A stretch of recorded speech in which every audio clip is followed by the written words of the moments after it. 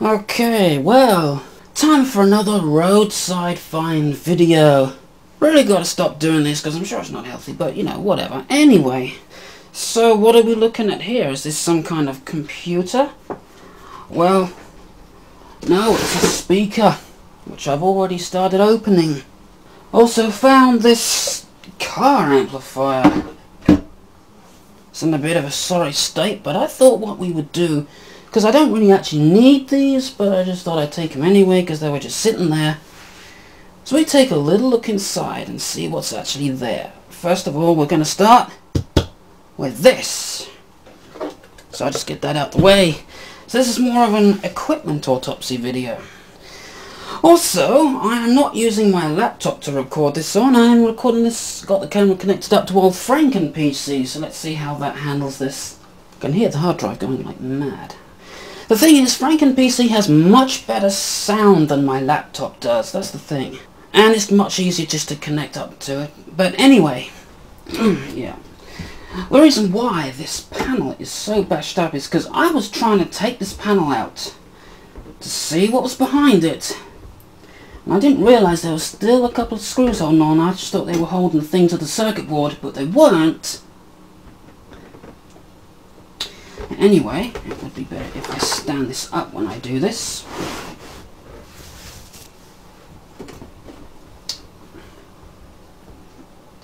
So let's pull out this main circuit board and see what we have inside. As if it will come out. There we are. And this is what I like about this. Okay, we'll just move that over to one side, hopefully without squashing anything. The whole power supply and audio module just slides right out, and that makes it very nice and easy to service. I don't know why other people don't make things like this. Fans come out, I don't know where that was. I mean, I know that was screwed in there, but it's sort of got itself all, yeah. Now the thing is, I cannot use, main reason why I cannot use this is because it has this weird ass connector where it communicates with all the other stuff that it would have been connected to. And I don't know what connections are on that. Also, I don't have the remote for this, so it'd be kind of pointless powering it up to see if it still works because I probably won't be able to get anything out of it. This is more just a mere autopsy video anyway. So anyway, here's the power supply with a rather nice big transformer. I might see if I can run a ZVS flyback driver off that and see if that works. Yeah, see how well that handles it. Anyway, just before I toss this aside, let's take a look at this from the other side. And as you can probably right away see, no nice beefy transistors or anything like that that I could use. Nope. Everything is all contained, all the amplifying is done in this one integrated circuit. It really is almost nothing to it. We've got a few transistors down there. There's a chip here, I don't know what that does, but there is quite a bit in there. But compare that to just the amplifier section of this old Sony amplifier here. Look at that. I mean, there's tons of stuff in this, and this is just the output stage. Now, I was hoping that this would have a nice big toroidal transformer in it that I could use, but no, just a standard iron core transformer. What I can use from this, though, is the heatsink. Got a nice big heatsink there. So, what about this speaker? How good does this speaker sound? Well, I'm not going to try it on its own amplifier because I don't even know if that works. But first, and surprisingly, I don't think this is the heaviest part of it. I think the power supply and amplifier board is the heaviest part of that. Let me just get something to prop this up with. I'll just get one of those boxes that are sent. Let's take a look under the speaker. Let's see what's there.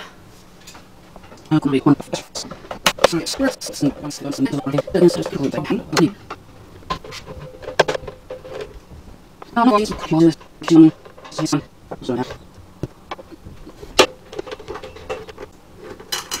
my hand could just go round and round and round and round and round like an electric screwdriver while I'm doing this. That would make things so much easier. Right, let's get this speaker out. Wow, look at the size of that magnet. I really didn't expect they'd put something that big on it, on something like this. As you can see in there, absolutely no wadding. And there's the big bass reflex port. Anyway, I'll just put the speaker back in and we'll have a listen to how this sounds. Okay, so here we go. Here it is hooked up to my amplifier. Let's give it a listen.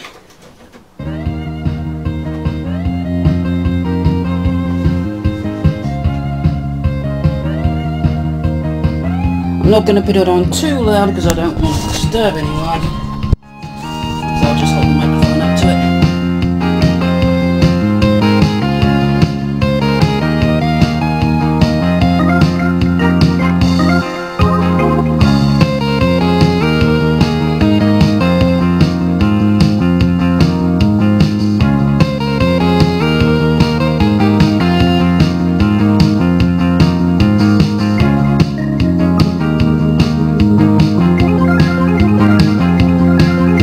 Okay, well that's enough of that because I don't really want to disturb anyone too much with that. Well, as can be expected, there's a lot of bass. There does seem to be a little bit of a mid-range. Does seem to be a little bit mid-range heavy as well, but tons of bass. And for those of you asking, because I know I'm gonna get pestered and pestered and pestered about this, I'm gonna get about 1 billion comments in asking, what's the song you used? What's the song you used? What's the song you used? So I'm just gonna say it right now, the song is, well, was originally called Last Ninja Starts School, which is a chip tune, which I've redone in a sort of soft rock style. And no, it cannot be found anywhere. Well, you can find the original chip version of it, of course, but I will put this song in at the end of the video. I'm going to do a time-lapse, so you'll get to hear it then anyway. Here's the crusty old car amplifier I found, so we're just going to take a little look inside this. For some reason, it's all done with these hexagon screws. I don't know why. I don't know why they just didn't use plain Phillips head screws for this. It's kind of weird. Okay, this is the editor here because, well, cool dude Clem. And I'm having to dub over the audio in this video from now on because there is no audio. My microphone decided to die. So I'm having to use a pair of headphones as the microphone and narrate what's actually going on in the video. So here we go. So here's that amplifier with all but one of the screws removed because there is just no way I can get that other screw out. The head's completely mashed up. But anyway, I'm going to open this. Prepare for crustiness.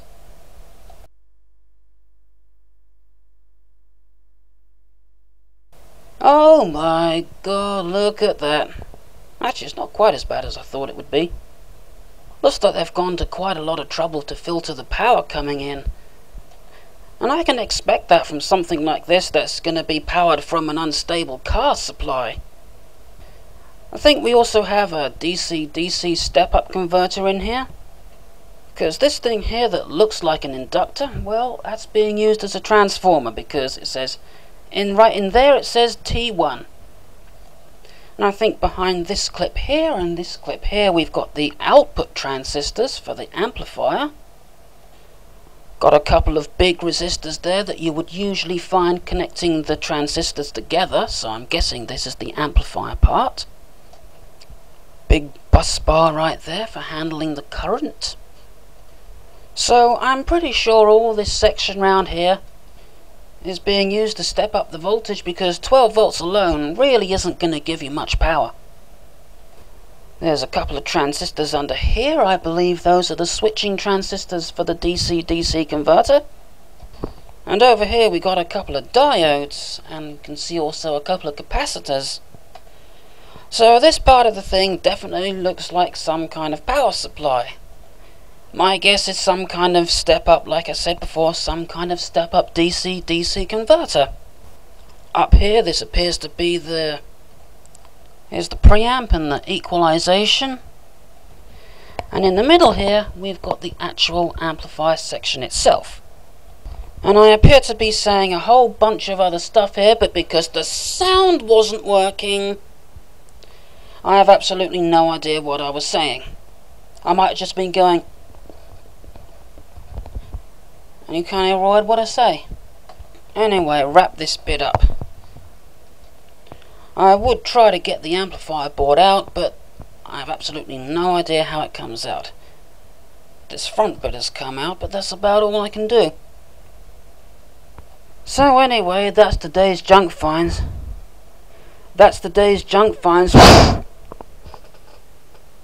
Anyway, I'm gonna whip that transformer out of there and see how well it works as powering a ZVS flyback driver. Right, okay. I just recorded a whole section of video, not realizing that my microphone wasn't working, so I was just going, and you couldn't hear a word I was saying, and upon playing that video back, finding there was no sound in it, I practically destroyed the computer. So I don't know, in a fit of mad rage, so I don't know when I'm going to get to editing this, but still. So anyway, yes, I'm having to use my laptops, having to use my cameras, having to use my webcam's microphone. I will get it out.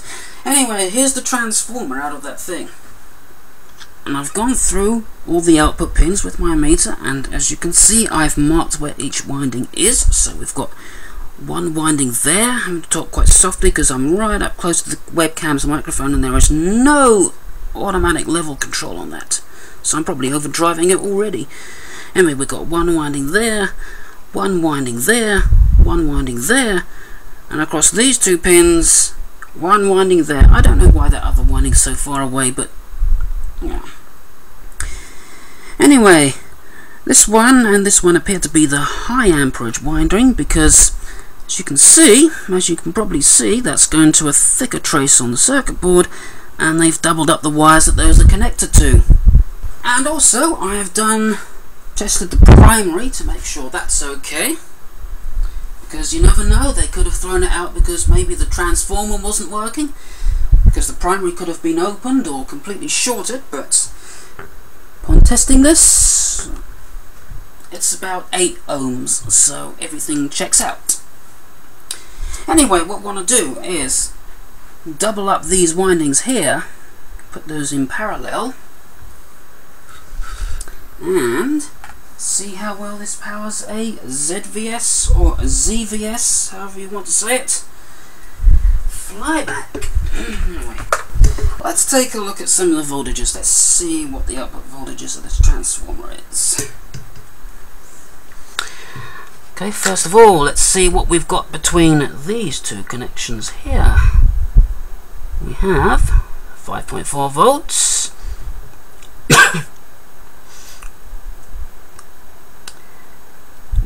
Here we got 14.5.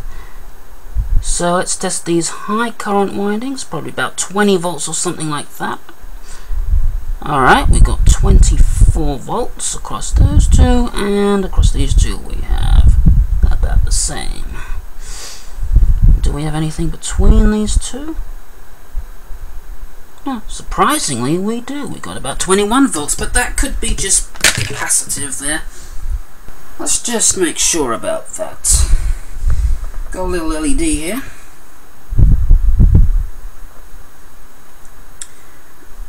If the LED lights up when I connect it between these two, we'll know we do have some current there.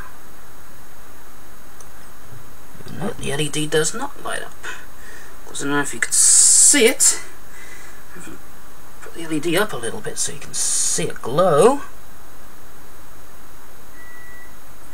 Oh, my dinner's ready now. Now I've got to stop and eat.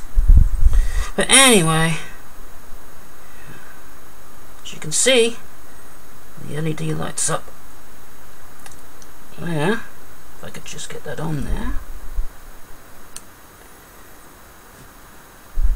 And it should light up between here and here. As you can see, it does.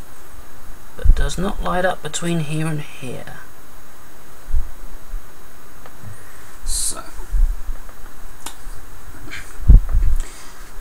Shouldn't be any problem connecting those two together, because what I want to do is connect those two together, then measure the voltage we get between there and there.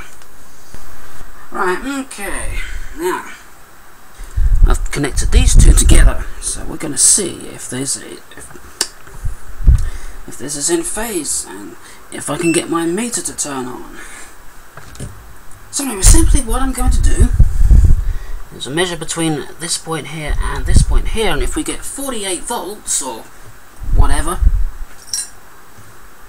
probably more around 49 volts, we'll know that this point here and this point here are out of phase. But if they're in phase, we'll get nothing or very close to nothing.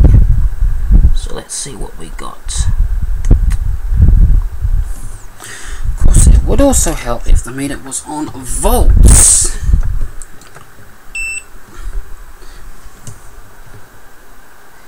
Good thing I didn't have that in the amps jack. Okay, well, strangely enough, and I don't know how that's actually doing that, but we've got 23 volts. That doesn't seem to... Okay, that doesn't make much sense whatsoever. I was expecting to get either 48 volts or nothing at all. So, unless, of course, that's not connected very good. Ah, there we go. 49 volts. So that means that is out of phase. So I could actually use that as a center tap, but that's not what I'm going to do. You see, I want to get as much current out of this transformer. So what we need to do is connect that point there to that point there, and that point there to that point there. We'll get about 24 volts with lots of current.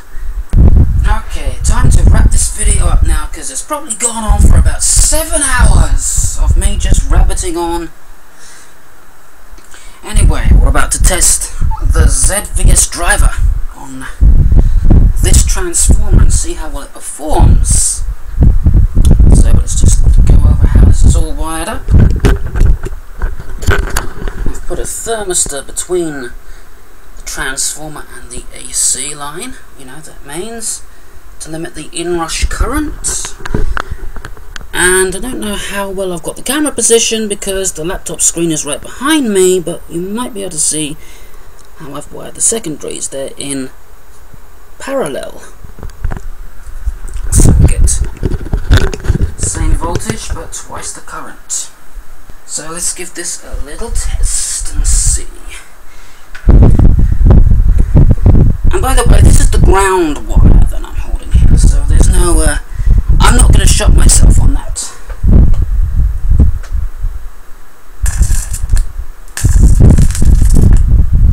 I'd say that's working pretty good. Nice big arcs.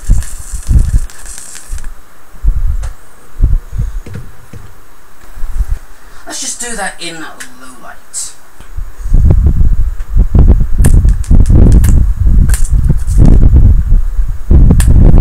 Yeah, it's a striking it cool.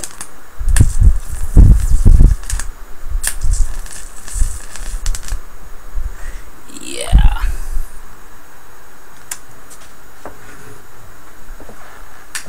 Well, that's it. I'm gonna wrap this video up now. So, scrap fine. I've got a pretty good transformer there, and until next time, goodbye.